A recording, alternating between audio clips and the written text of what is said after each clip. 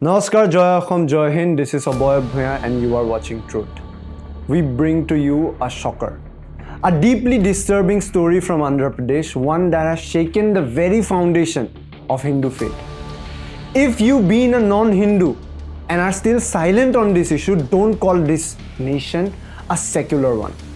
The former YSRCP government stands accused of disrespecting the sacred Tirumala Laddoos, a Prasadam that is taken by millions of Hindu devotees with adulteration of the most unthinkable kind.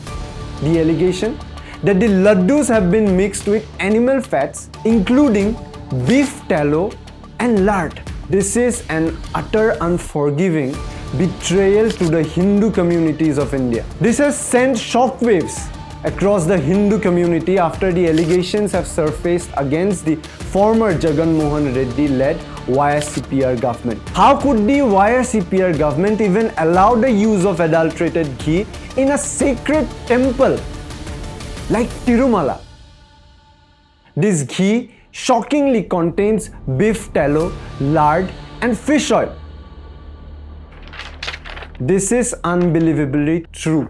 This report shows how the temple Laddoos contains beef tallow, including even pig fat being served in the very prasadam that is consumed by millions of Hindus that consider this as holy, citing reports from the National Dairy Development Board's Center of Analysis and Learning in Livestock and Food. These reports date to July 16 that revealed this unbelievable animal fat which was found used in the ghee that has been used to make the Laddoos, casting a dark shadow over the former YSRCP administration. This is not just corruption.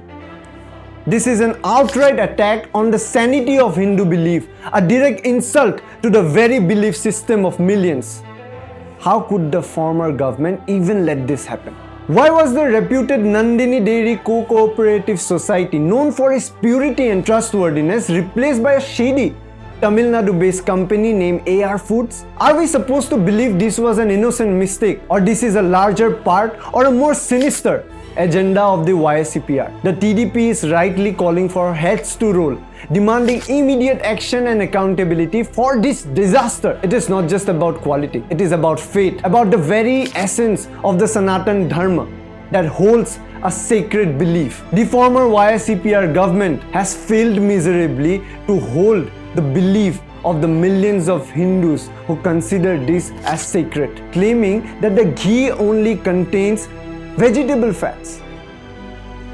This is despite having this particular report revealed on social media. But the real question now arises, can we really trust the same government that allowed the contamination in the first place? This isn't the first time that any of this shameless thing happened regarding Laddoos in Tirupati. While AR Foods, the company responsible for supplying this adulterated ghee, has reportedly been blacklisted, that does little to erase the damage done to the millions of Hindu beliefs and faith. YSRCP must be held responsible for this. Hindus across the country are furious, and this is rightfully so. If immediate and strong coercive measures are not taken, this could be a turning point or a mark in the state's political landscape, and then expect the Hindu community to remain silent. This is not just about the Laddoos or the Prasad. This is about the trust, faith, and the betrayal of the Hindu community, and the community that deserves better. The TDP government has now formed a Sanatana Sharma Rakshana board to inspect about the same. For now, the Hindu community has every reason to feel deeply betrayed. If this is what secularism stands in India, please question the meaning of secularism. If the same happened with any of the other faiths in India, you would have seen heads been beheaded.